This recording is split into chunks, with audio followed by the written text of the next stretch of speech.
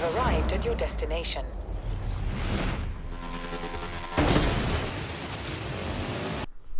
Macca's Guides.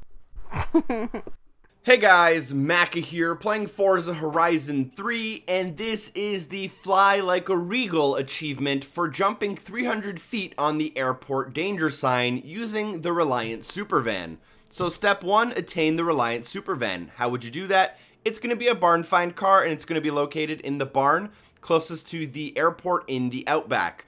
After you get that barn find, just keep playing the career until the car is ready, then go pick it up and get into that car.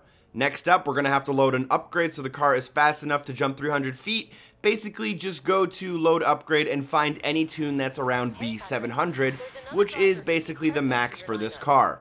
At that point, you're going to want to go to the danger sign located next to the airport.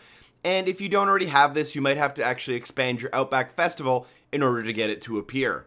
Once you're here, you're going to want to approach the danger sign from the dry reservoir area, giving yourself a good lead up of around 600 to 800 meters, if not more, getting a top speed of almost 200 kilometers per hour, or roughly 120 miles per hour. At this point, you just want to approach the danger sign as fast as possible and try to go in a straight line as you hit the ramp.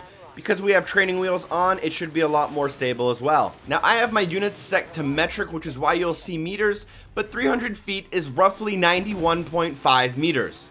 If you successfully land the jump with at least that distance, you'll get the achievement to unlock.